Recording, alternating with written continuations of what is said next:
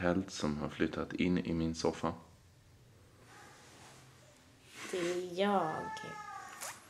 Hej. Hej. Hur är läget? Bra, jag är jättetrött. Varför då? För att vi var vakna till klockan 12 igår. Vi var hos en kompis familj och käkade middag och det blev ganska sent. Så att vi är alla rätt slitna. Du är mest sliten. Var ärlig. Jag är mest sliten. Jag är ärlig. Men det var väldigt trevligt. Det var jättetrevligt. Jag var dock helt nykter och körde bil hem. Ja. Hej! Hur mår du? Förhoppningsvis bättre än igår. Alltså Laura är ju en sån här utvecklingsfas. När det händer massa grejer här uppe. Ja. Kolla här. Det här är roligare än kameran. Har ni pratat något om hur det ser ut där hemma? Nej. Det är väldigt kaosigt här. Alltså det är superkaos. Ja. Kolla upp här. Vi har äntligen fått ett vettigt matbord. Men det är inte riktigt upppackat än. Och en stol till ska sättas ihop. Det här är ju ditt projekt. Ja. Det är den sista stolen. Sen är det färdigt.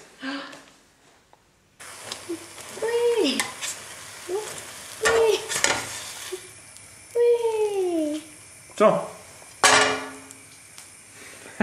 Ser det gott ut, Laura? Mamma, jag har sett dem. Ja, Mamma, jag har sett dem. Jaså?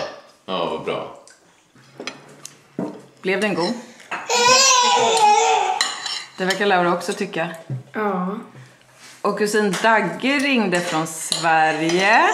Och här har jag vaknat! Wee!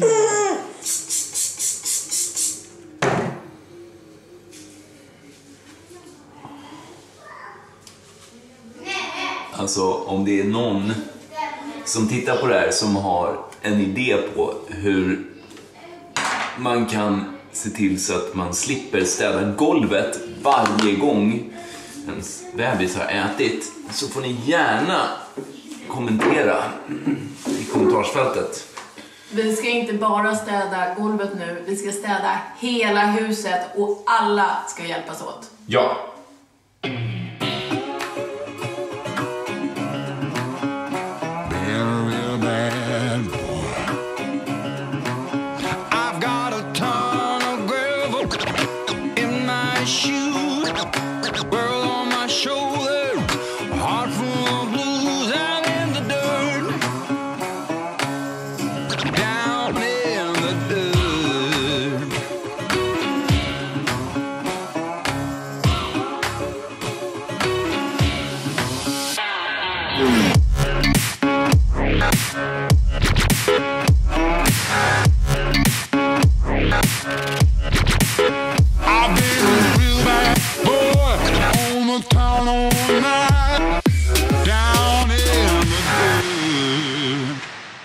Huset är ren!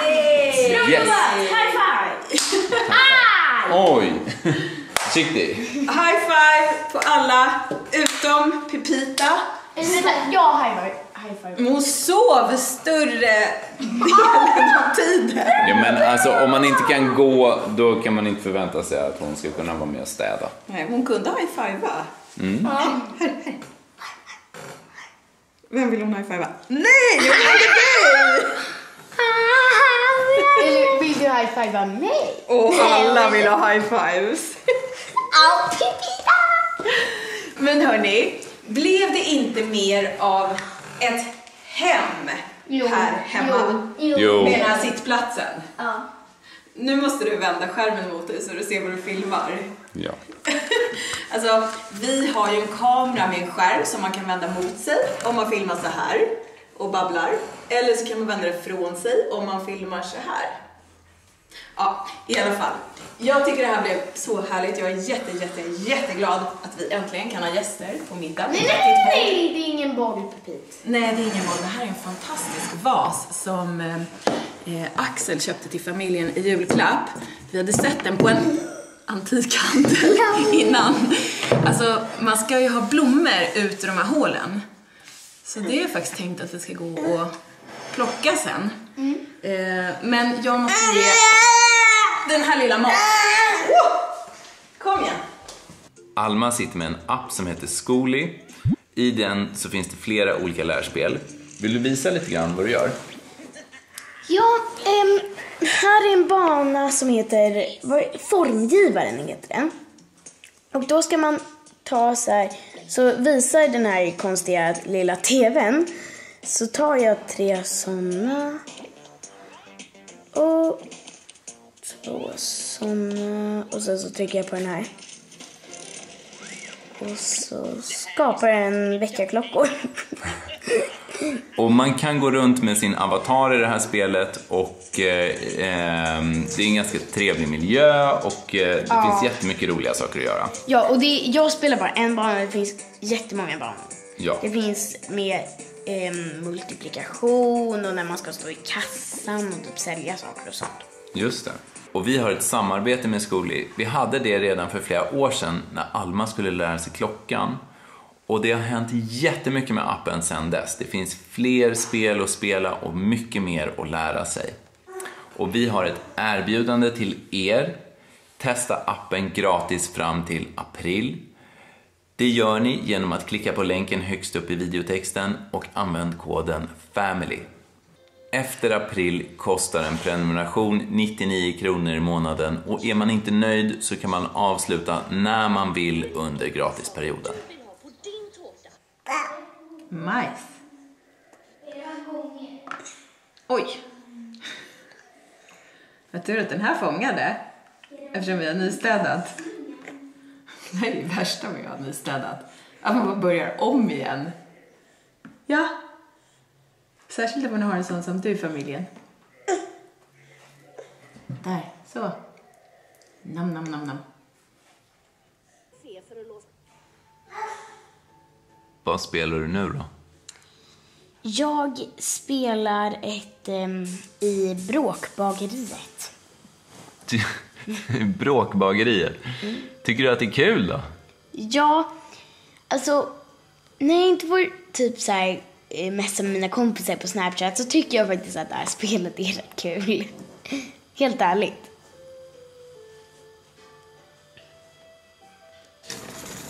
Vi är på väg. Vi är på väg för att plocka lite blommor till den fina vasen. Röra lite på oss. Se om vi kan hitta några blommor. Jag går med min te här och koncentrerar mig för att inte spilla över Laura som förhoppningsvis kan sova lite. Alltså du filmar upp i himlen tror jag. Ja, men det var för att det var uppförsbacke och vi sådär nu. Och där kommer hon också. Nästa knasboll. Vilken teknik.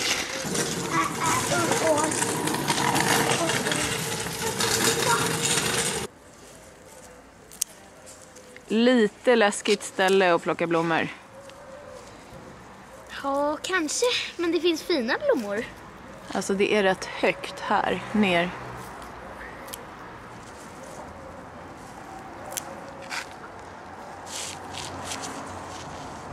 Min längsta är den här. Åh, den är jättelång. Ja. Nej, det är toppen. Den är jättelång. Oj. Men ska vi gå vidare till något annat ställe eller? Japp.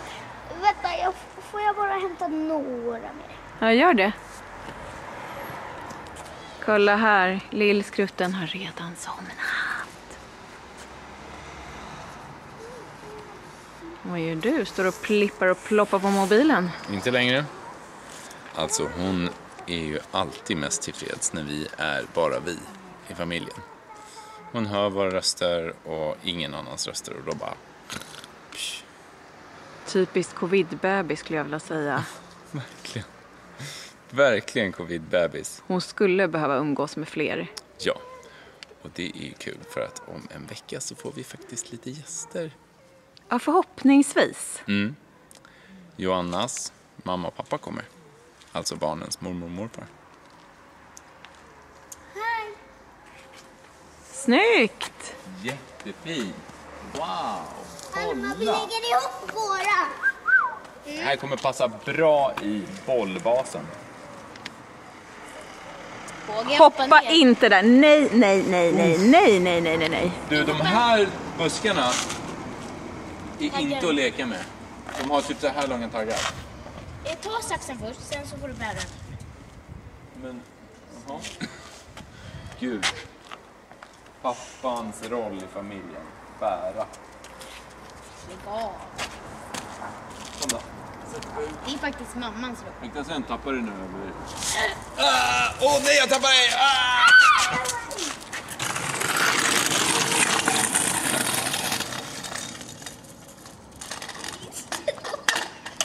Nej, vad gör du med alla strån? Tada! Tada! Men vad snyggare. Nej, min är snyggare. Får jag ta? Fina. Nu måste vi skynda oss härifrån innan trädgårdsmästaren kommer. Kom. Nu har vi gått ett varv runt, för där uppe är vårt hus. Vi gick liksom ut så. Och herregud vad det här såg ut från baksidan. Ja. Vad lustigt att vi bor där men liksom inte ser det på grund av träden. Den här fasaden skulle absolut behöva tvättas lite.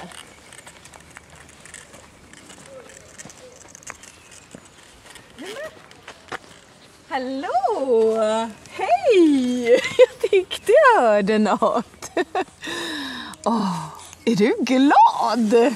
Va? Alltså ni fattar inte hur krisig hon har varit i en vecka. Nej, hon börjar komma tillbaka lite grann kanske. Jag hoppas det alltså. Jag håller tummarna.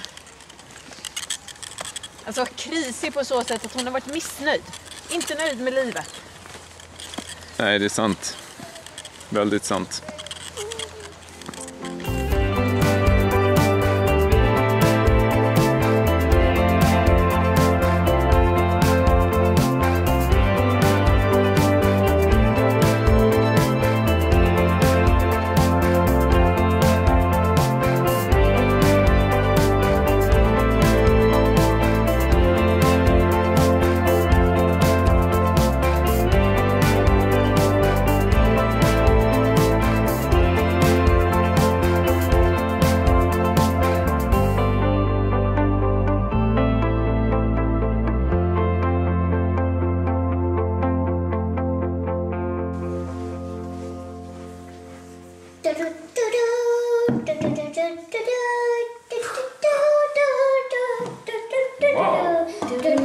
Verkligen speciellt.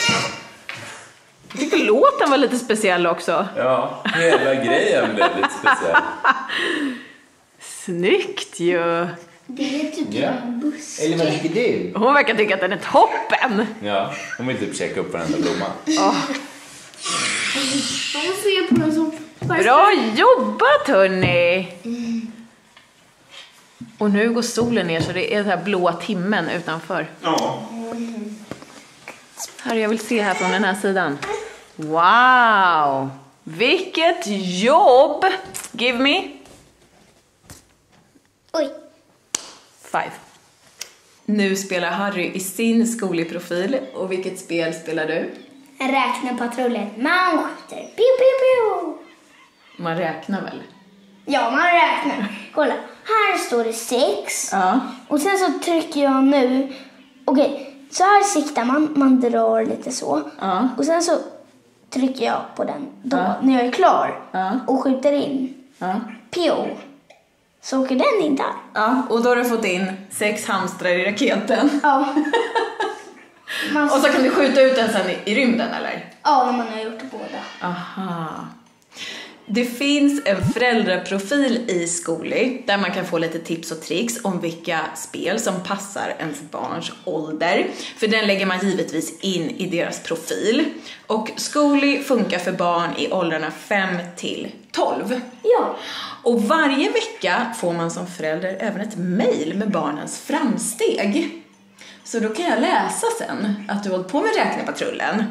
Och att Alma kanske har jobbat i affären. Eller? Kolla, nu kommer raketen att åka. Okej. Får vi se.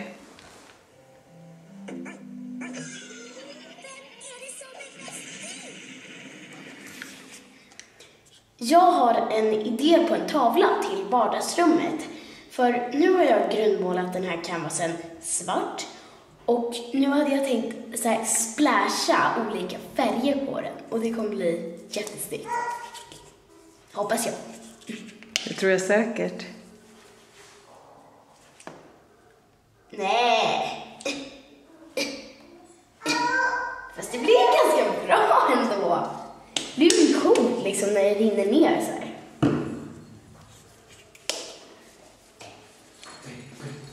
Hej, vad är ni? Vi målar lite. Nej! Vad coolt. Vad läckert det blir! Får vi vara med? Ja, visst. Ta en färg. Ta någon guld. Varsågod. Jag har märkt att Laura är mycket lugnare när hon får sitta i den här och vara upprätt. Så fort man sätter ner henne då bara... Så det är värsta gåkrisen för henne. Hon vill kunna skynda med oss och vara med hela tiden. Hon kanske vill spela pingis. Ja, det kanske hon vill. Vem vill spela pingis med Laura? Jag vill Pito. Ja. Riktigt vad cool. Vad fin den blir. Alltså jag tror inte det räcker så. Alltså den blir skitcool. Eller man får inte säga. Alma sa bi-cool.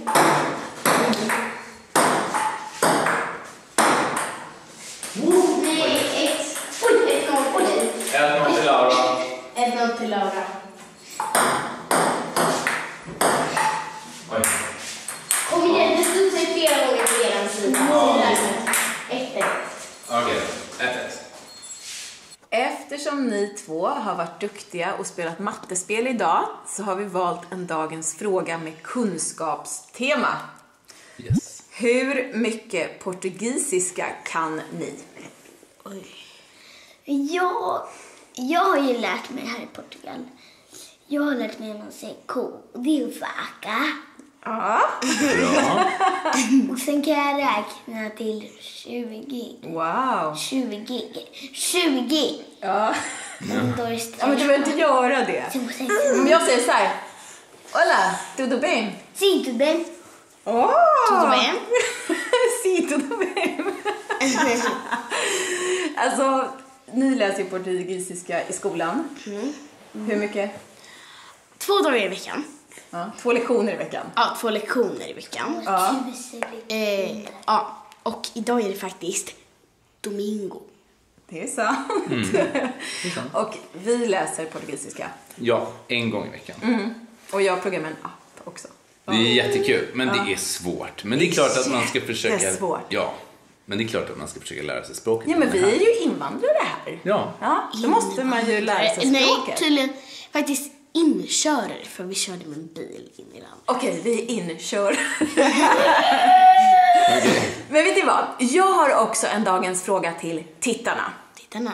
Ja, för i morse, det var typ i förmiddag så vi vaknade väldigt sent. Men då visade Axel hur han lagar sin omelett.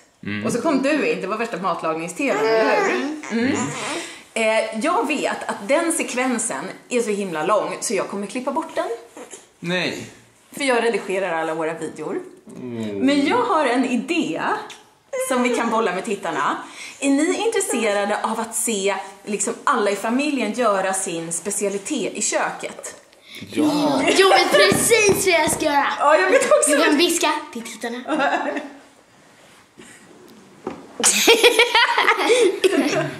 Vänta, ni får inte höra.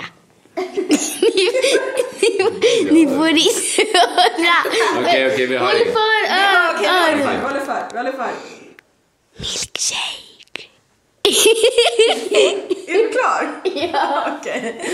Om ni är intresserade av att se en sån här video, alltså typ du kan göra din jättegoda omelett med dina hemliga ingredienser, Alma kan göra sin jättegoda grej och vi kan göra varsin god grej. Om ni vill se det, kommentera, tumma upp och så. Ja, då skulle vi kunna göra en sån video, för vi har aldrig gjort något liknande. Jag lagar en omelett komplett med extra bush. Exakt så, med extra bush. Ja. Så tänker jag pranka mamma med att kasta den i hennes ansikte. Nej, men gud. Det får du inte göra. Sist men inte minst vill vi påminna er om att kolla in Skoli med länken som finns i den beskrivande texten. Och det stavas med ett Z. Just det, högst upp i videotexten. Yes. Tack för att du har tittat på den här videon. Lämna gärna en tumme upp eller ner. Mest tummar upp. Kommentera, ställ frågor och ha det jättebra, så ses vi snart igen. Hej då! Hej då!